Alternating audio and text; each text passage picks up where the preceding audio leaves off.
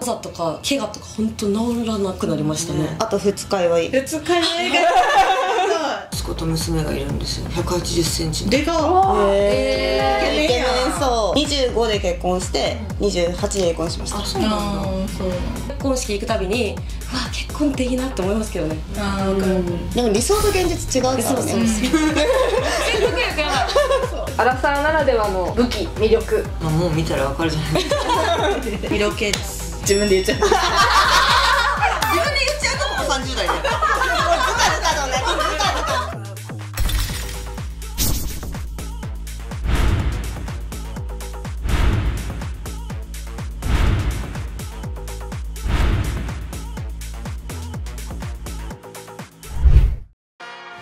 すみません、お疲れ様です。天気。お疲れ様でお疲れ様でおはようございますだけど。美味しい。ナイス配合やわ。美味しい。お腹痛いのに大丈夫ですか？コーヒー。もうちょっと顔すいたって。絶対ダメなもん頼んだって思っ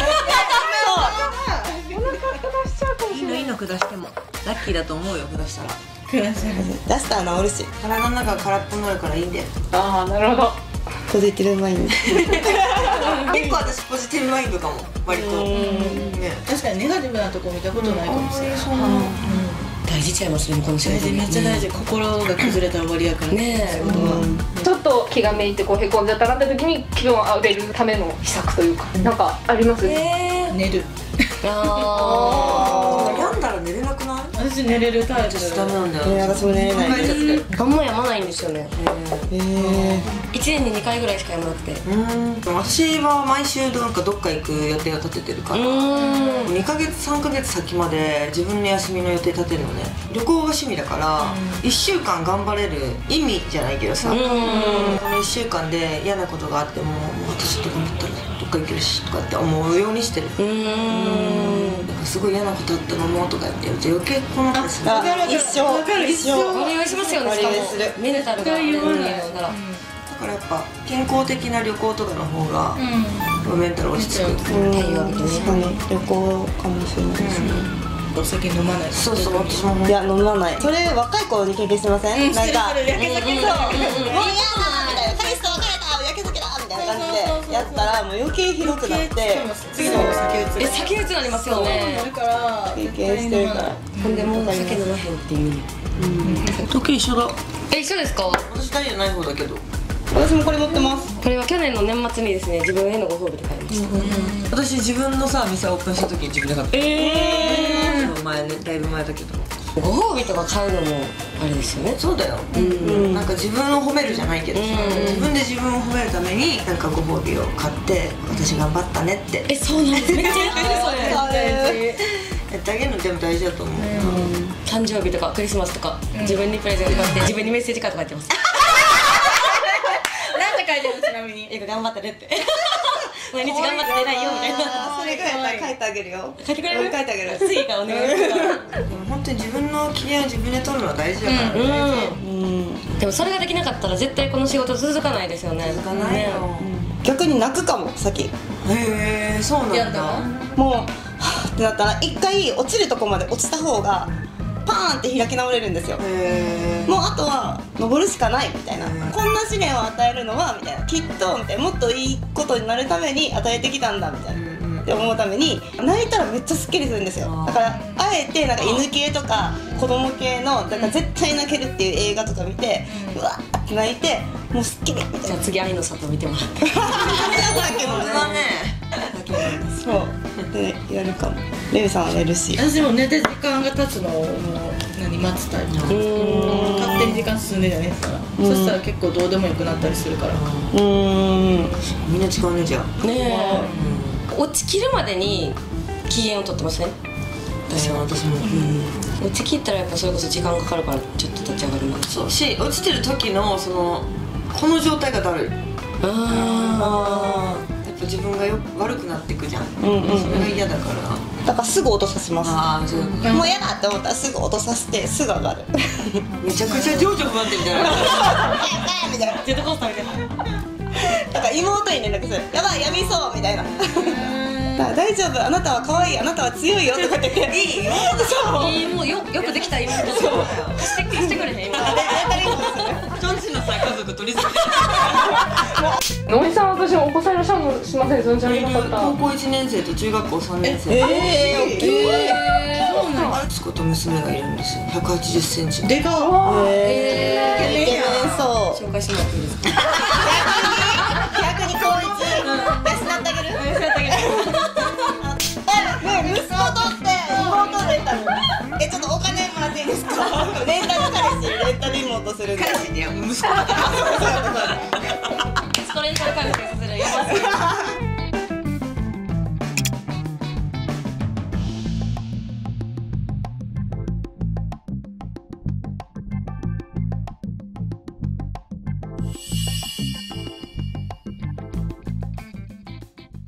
私ちなみに言ってないんですよ、親にやってる。これ大丈バレたらバレた時やなと思ってる。夫？だったら別になんかその誇りを持ってこの仕事をやってるし、そうだね。そう自分も好きで働いてるしって思うけど、なんかこう価値観がそれこそもう完全に合わないんですよ、そこの考え方の価値観が親と。結構家厳しくて私、ちっちゃい時から優等生ルートで育ててこられたんですよ私。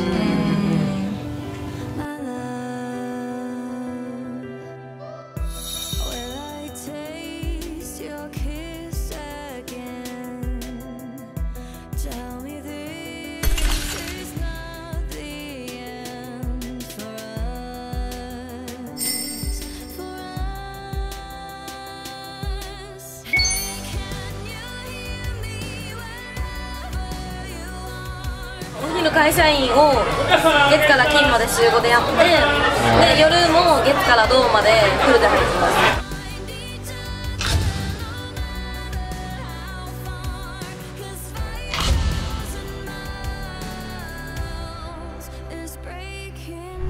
水商売なんての人なんですよ、親が。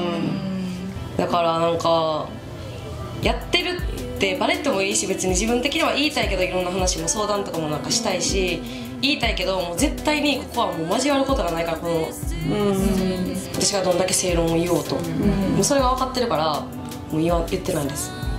バレたらもうバレた時。でも持ち物とかでさ気づかないの？なんでそんななんかオイルでいいもの買えるのみたいな感じにならないの？言われる。じゃあスーツ気づいてんの？絶対気づいとると思う、それで。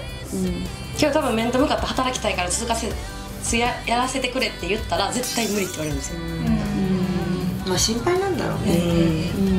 一人っ子なんで。なるほどね。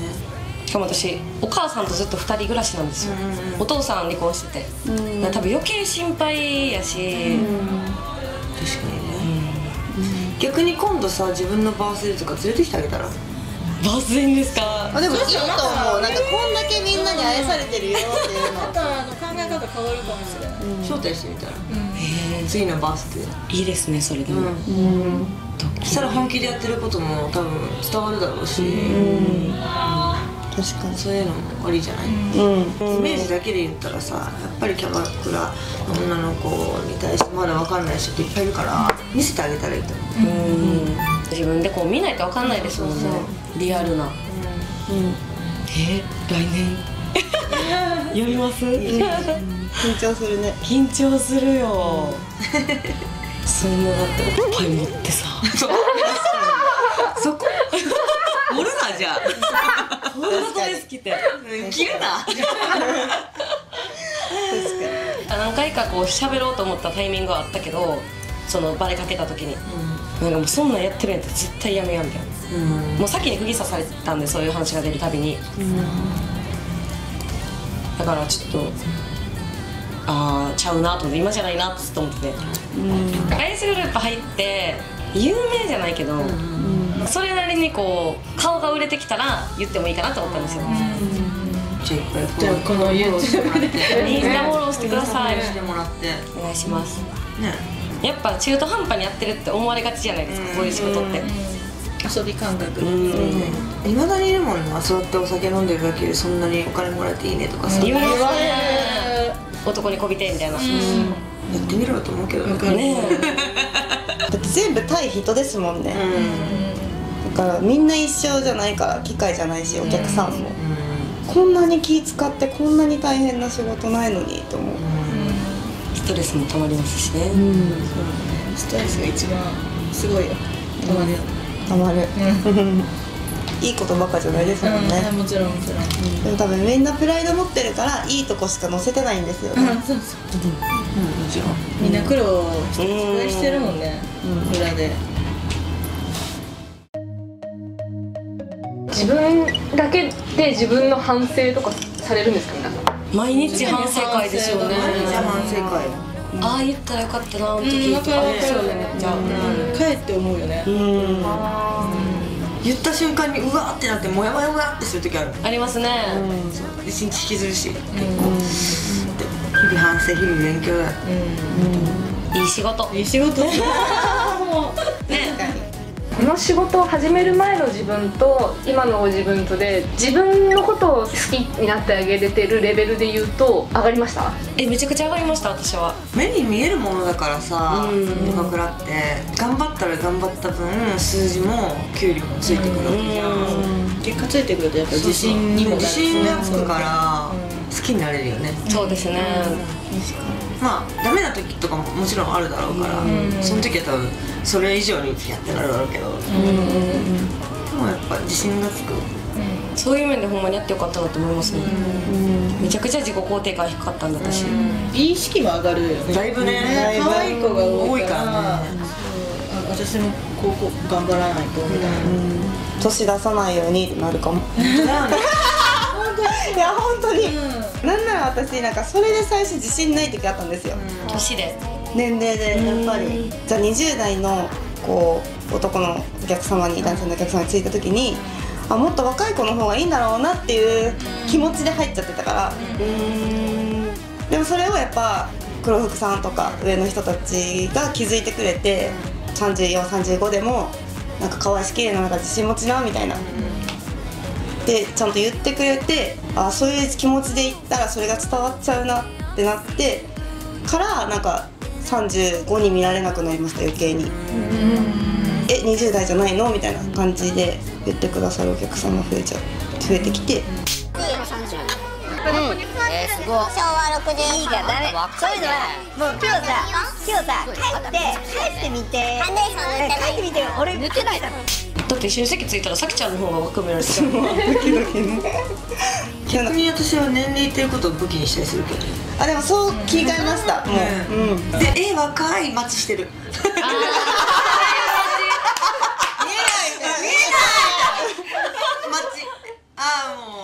いただきましたと。ごちそうさまです。見えない待ちして見えないって言われて気持ちよくなって自分に自信をつけるまた。あるかも。エコサイクル。20代に見られたら嬉しいもんな。嬉しいです。なんか若すぎって見られるのも嫌だけど、28、9ぐらいに言われるのが一番嬉しいかも。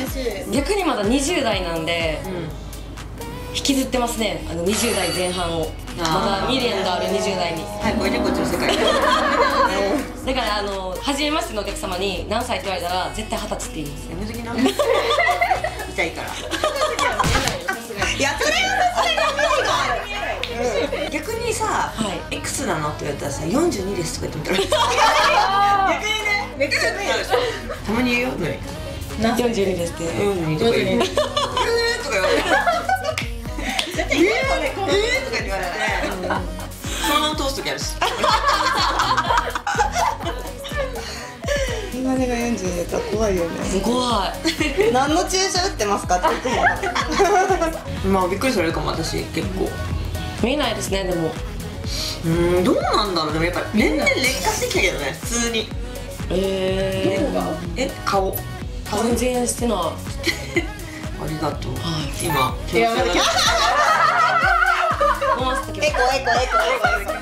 でもなんか肌と髪には気をつけますね。この2つだけで全然年々変わるから。清潔感も出るし。ほうれい線に効くなんかあって教えてください。コメントお願いします。もう冷静に聞いてもらう。今思いついたことでいいんですけど、この中のどなたかにこういうこと聞いてみたいってなんかありません？リアルに何か。このメンバーでってことね。はい。聞きたいことがあれば聞いてるしな。そうなんだね。普段聞いてる。結構なんか裏でも喋るメンバーじゃないですか。子供は産んでた方がいいと思いますか？絶対産まなきゃいけないわけではないと思う。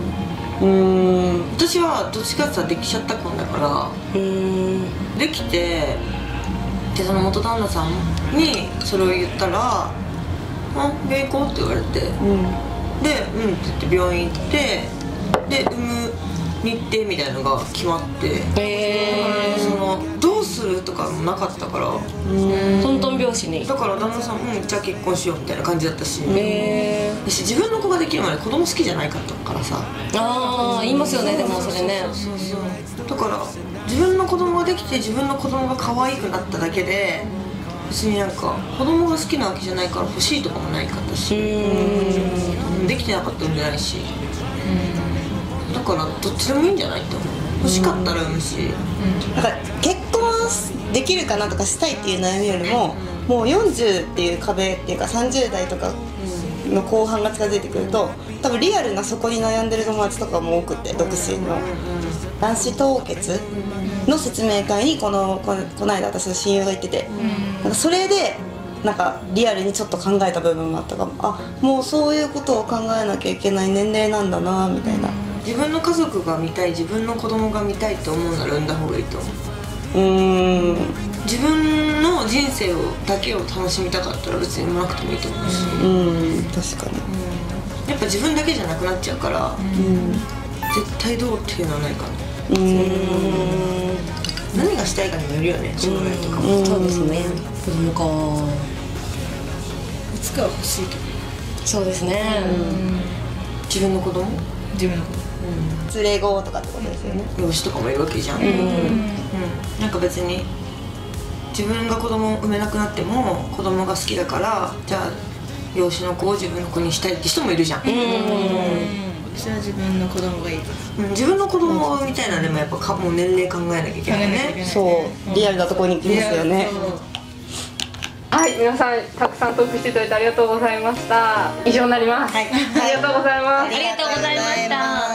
需要あるのかな。あるのかな。全国のアラサーのキャバ嬢届け。あらさ、でも働けるよって感じです。楽しい。でも結構女の子募集のさ DM 結構なんていうの募集したりとかするんだけど、年齢で引っかかってる子がやっぱ多い。今から始められますかみたいな。26、7ですけど大丈夫ですか？